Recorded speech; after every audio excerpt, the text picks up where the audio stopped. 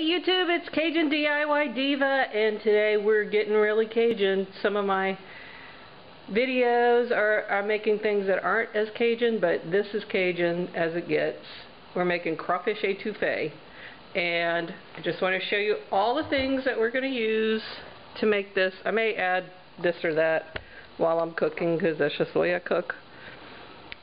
And I won't show you the rest of my kitchen because my sink is full of dishes.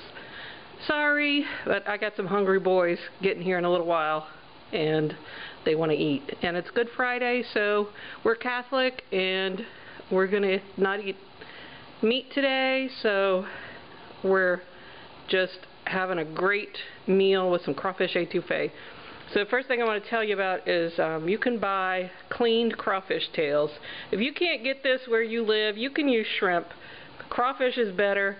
But the main thing is, see right there, it says Louisiana. Get Louisiana crawfish tails. Don't get Chinese crawfish tails.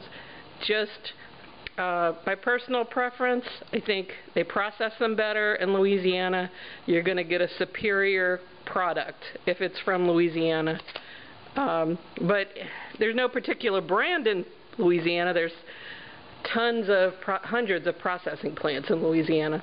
So just get, some good crawfish from Louisiana. We've got our Trinity, onion, bell pepper. This is bell pepper. I'm using these little bell peppers because that's what I have today. And I really like these. These are really tasty. You can use regular bell peppers or even green bell peppers you could use. I've got the celery, onion. We're going to put some garlic, the parsley, got some green onions. This is for the end. We're going to top it with some chopped stuff. I don't have it out yet, but I'm going to put a stick of butter, some flour, some Cajun seasoning, of course, and we'll probably put some other seasonings. And then this is seafood base. If you can't get seafood base, you can use just water, or you can even use a little bit of chicken bouillon in it. But this is something, you probably have to order this. It may have it wherever you are. So I'm going to prep everything, chop everything up, and then we're going to get started. And I'll be back. Just wanted to show you that this right here, I'm chopping my celery, this right here, that is not parsley or anything. That is the celery leaves. Never throw away your celery leaves when you're making any kind of stew or gumbo or soup or whatever. Use those celery leaves because they have the most flavor. So let me continue. Alright, so I got my pot heating up. It's always a good idea to preheat your pot. And right here I've got my onions and butter. And but I'm gonna, it's gonna be a butter-based dish, but I'm gonna swirl a little bit of olive oil into my pan. It's not a lot. It's just a little bit. It keeps the butter from burning, which I don't think I'm going to burn my butter because I'm really excited about this dish, but it'll be okay. Alright, can you see that? Okay, so I'm putting in just the onions first because I want the onions to caramelize a little bit first. Oops, there's a piece of garlic that didn't get chopped. Let me put that over here. Now, see, it immediately starts to melt, and there's even a little brown happening because the pot was so warm when I put it in here. You just have to know your stove to know if your stove is going to burn the butter or not. So I'm going to go ahead and put my onions in.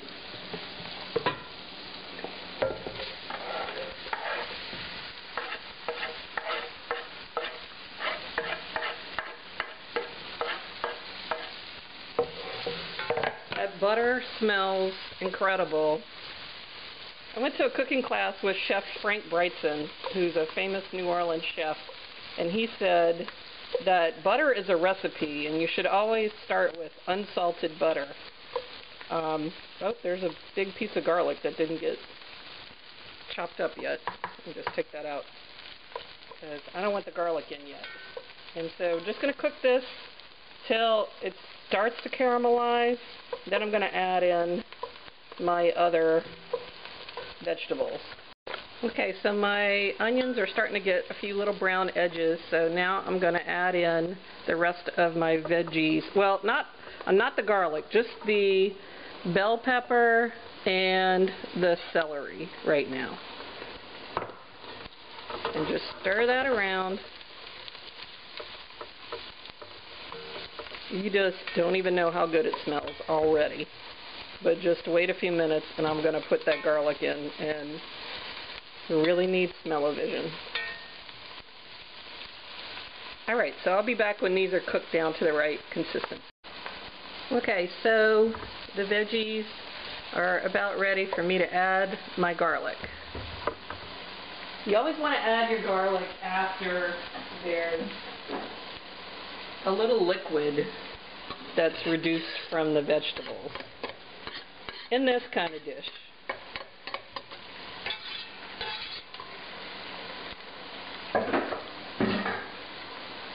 Alright, now stir that garlic in. Sorry about that. Just my issues with filming on my own. And I'm probably going to have to stop right now and change my camera battery. Just so many cooking issues, camera issues.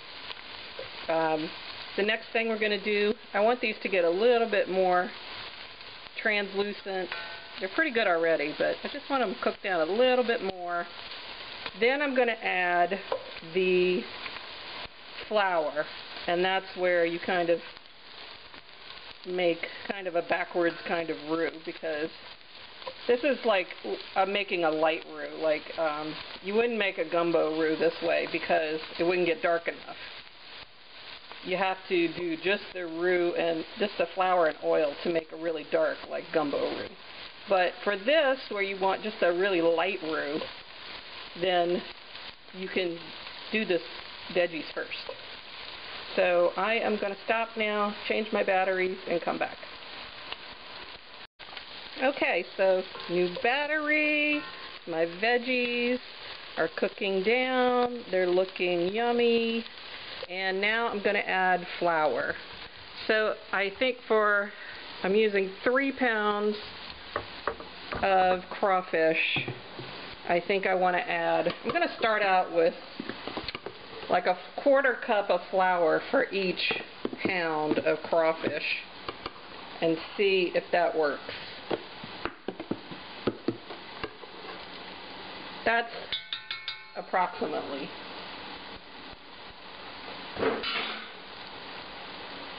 Now, we just stir this in.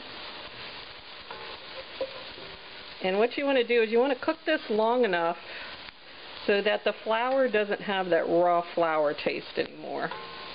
And I'm getting all the parts that flew up on the sides. And I'm going to add just a tiny bit more olive oil. Doesn't want to come out. Just because it's a little bit dry. And I want the flour to cook a little bit more. This is what's going to thicken. See, it's getting that little bit of browning on the bottom, but you can still scrape it up. It's not like burnt or anything. And that really helps the gravy too. All this browning that's on there. Okay, so now what I'm going to add is the water. So I'm going to do about 1.5 cups of water, because when it doesn't seem like that much for this big stew, but oh, and look at that. See how quickly it thickened up? So there's your roux. I think I'm going to need a little bit more water, but I don't want to put too much water, because once I put the crawfish in, a lot of liquid comes off of the crawfish. So I'm just going to do a little bit more. So I want that to cook a little bit more. You always want to put your seafood in last, because you don't want your seafood to get overcooked.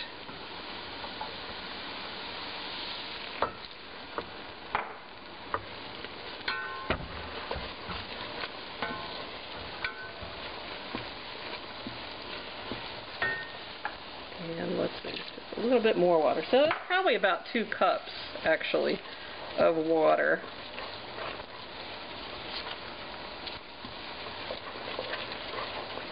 And I think I actually might even add a little more.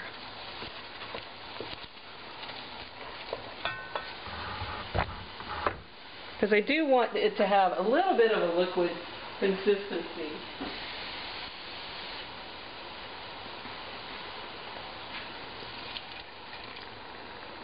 Okay, so that was another ½ cup. The other thing I'm going to do now is I'm going to start to season it. So these crawfish tails are unseasoned. So I'm going to start with about a teaspoon of Cajun seasoning.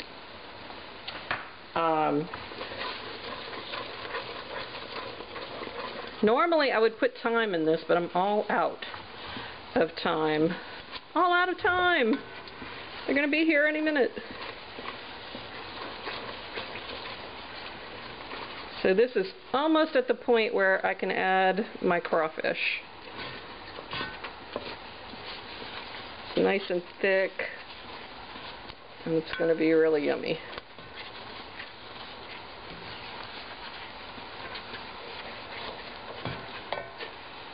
Okay, so I'll be back because I need to cut open my crawfish packs and make sure they're good and they smell nice and everything, and then I'll be back. Okay, so I want to show you something that you should always do. These crawfish are beautiful, they smell wonderful. I have my sacks that they came in, I emptied them out into a bowl. But I want to pour a little water in this crawfish bag and zhuzh it around, because there's a ton of flavor in that liquid that sticks to the sides of the bag. Now I'm going to see if I can do this, pour my water into the next bag without getting it all over the place. Okay, so far so good. Now I want to zhuzh this one around. And now for my last bag.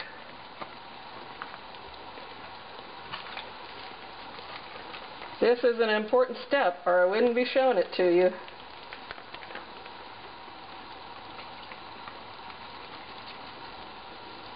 Now, if you used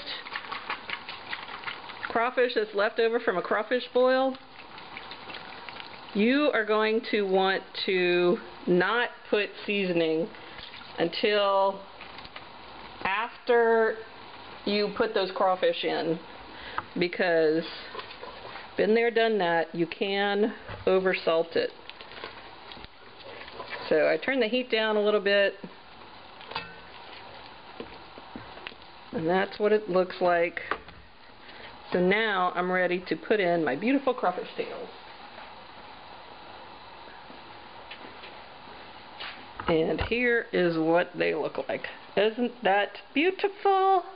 Crawfish are probably the most wonderful seafood in the world. If you've never tried them, you're missing out. You should really try them.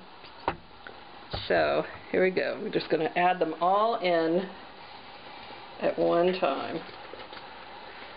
And there's all this liquid left. I'm going to add a little more water. Swirl that around to get those out.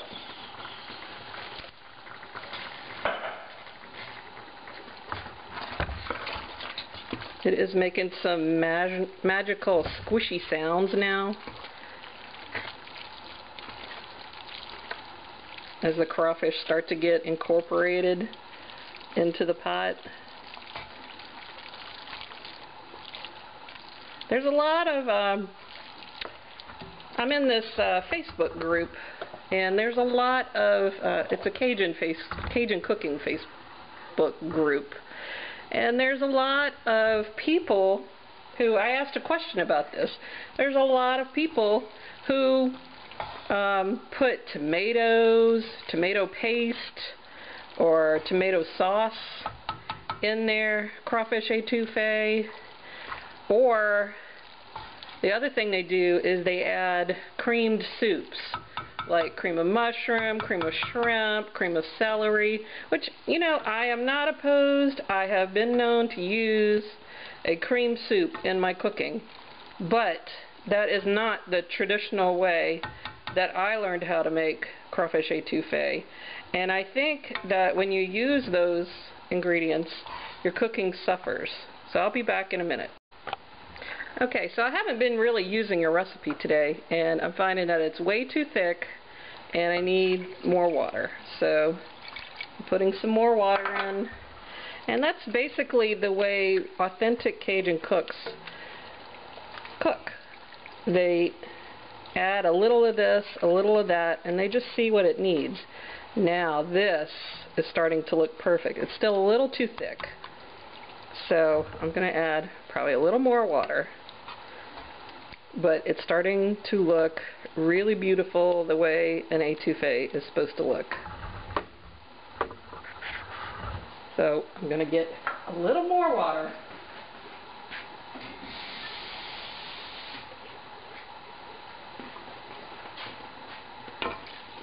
I would say this pot would feed probably, I don't know, it could feed like 9 or 10 people, or maybe like 4 hungry Cajuns. So normally my husband and I would use 1 pound, and we'd probably have some leftovers. But I'm making more since my son's home from college, and he's going to want some leftovers tomorrow. So I'm making a little bit extra this time, and just to make it really good. So I'm going to let this simmer with the lid on, I think, for about 15 minutes. I'm going to turn it on low, just let it simmer, then I'm going to taste it and see if it needs any more seasonings. So I'll be back. Okay, so I just tasted it, and it tastes like it needs a little bit more of the Tony Chachere's or whatever kind of Cajun seasoning you're using. We'll put about a ½ teaspoon. And I just kind of measure it in my hand. That's another part of Cajun cooking.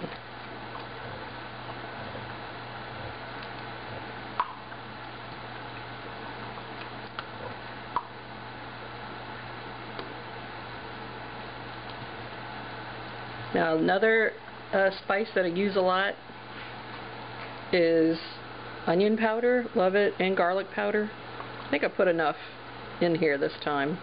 But you know, if it needs a little something, try a little bit of that, because that's usually what'll fix your sauce. And here it is. So now I'm going to taste it again.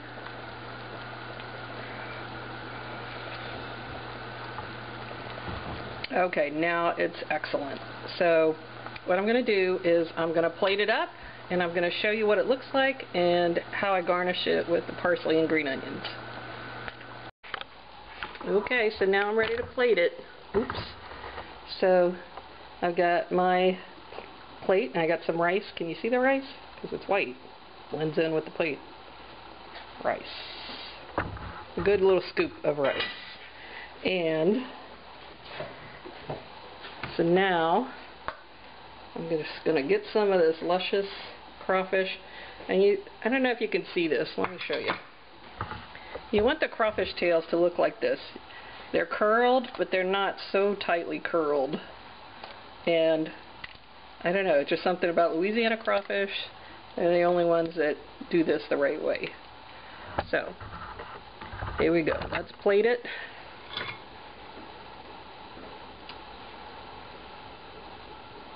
I'm going to put some on both sides. Put a little on top. There you go. And now I'm going to put some parsley, chopped curly parsley, that's the Cajun kind to use, and chopped green onions. And that's how you serve it. So, this is Cajun DIY Diva. I hope you like this recipe. Tune in next time.